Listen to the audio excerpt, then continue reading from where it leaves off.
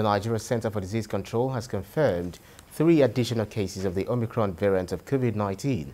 This brings to 6 the total number of cases detected since the 1st of December. The NCDC says all recorded cases are from persons with recent travel history to South Africa. The NCDC says it has also been notified by the UK government of 7 cases of travelers from Nigeria with the Omicron variant and would now prioritize the sequencing of COVID-19 positive samples in travelers with a history of travel to the UK.